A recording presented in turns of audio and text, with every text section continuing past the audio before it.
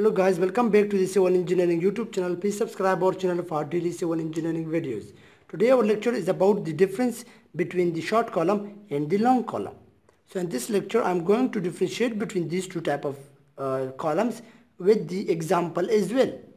So the difference between these two columns can be categorized by a ratio which is specified by the Indian standard, and this ratio is that the effective length of the column, that when the effective length of column divided by the least lateral dimension of column, when this ratio represented by R, when this ratio is greater than the 12, then we call this type of the column is the long column or the slender column or the long column. And this ratio has been specified by the Indian standard, slender or the long column. But when this ratio R become less than the 12, then we call this type of the column as the short column. This is the way how to categorize between the short column and the long column. The long column generally fails by buckling, while the short column generally fails by crushing. The short column generally fails by crushing, while the long column generally fails by buckling. Now I will do example. This is example and will show you that which type of column this exists, either short column or long column. Now consider this is an example.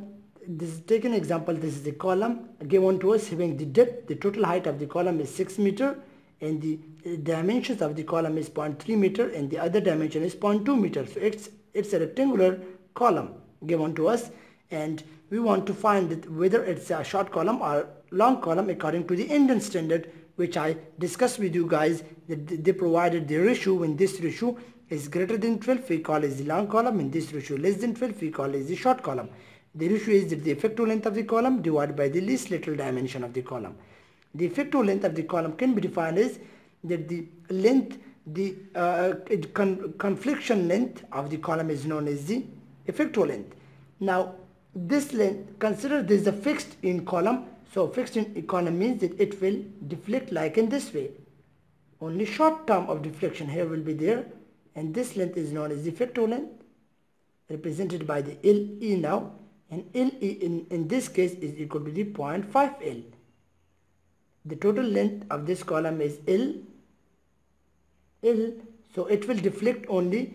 The effective length will comes out to be 0.5 L, this effective length, where it changes the slope from one form to another form. So this length is known as the effective length, and effective length is 0.5 into L.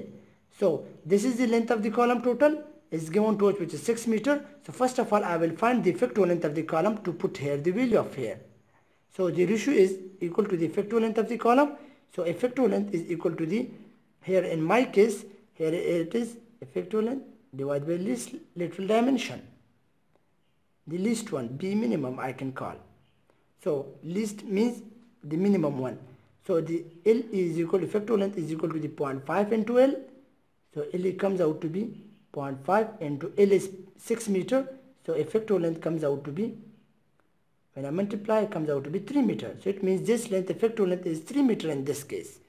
So now the ratio will become L is 3 meter, and the minimum lateral dimension or the least lateral dimension means that either this is the least one or either this is the least dimension of the column.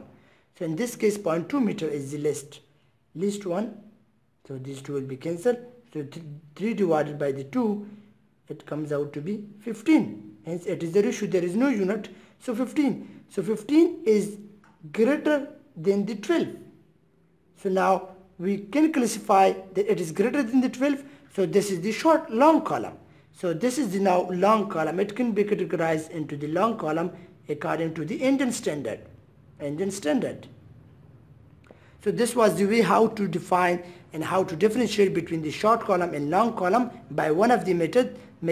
You can remember this method and can use to differentiate between the two types of the column. And I also show you with example that how to solve the example, how to solve any type of problem. You can solve other type of example if they have different support condition, because the effective length depends on the support condition. In case of when two ends are the fixed, we can define that the effective length is 0.5 L. But when the two ends are different, then the effective length changes with the support conditions, with the end conditions. So you should remember all these end conditions, and you should remember this formula, how to categorize the short column and long column.